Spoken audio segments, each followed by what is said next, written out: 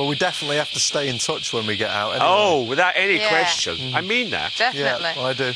We You two exchange are based in London, mobiles. aren't you? Yeah. What? You two are both based in London. We're based in London, Yeah. but I'm we're in London about 4 or 5 times a week. perfect.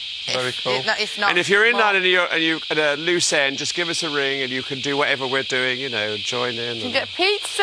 Yeah. And we can have a. We We've can got go the to Jay's theatre. and I trash really his mean flat. that. We're Oh, definitely, yeah, I'd love to. definitely going to do the theatre. Love to.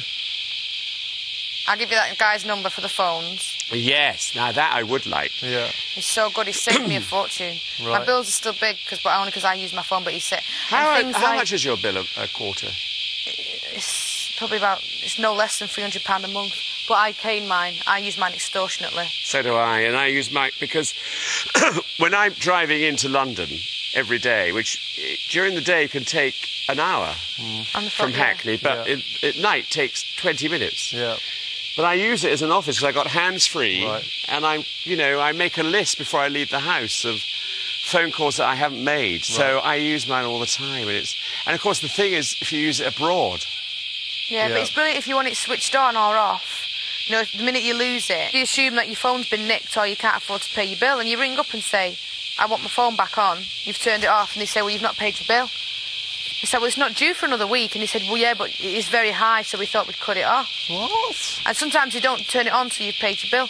You ring Charles, and he says, leave it with me. Within 10 minutes, he rings you back and says it should be back on now. the only thing is that we might not get it because you've got to be a celebrity, she said. Yeah. So that's us out. I know. Fully out. Yes. Fully out of the mix.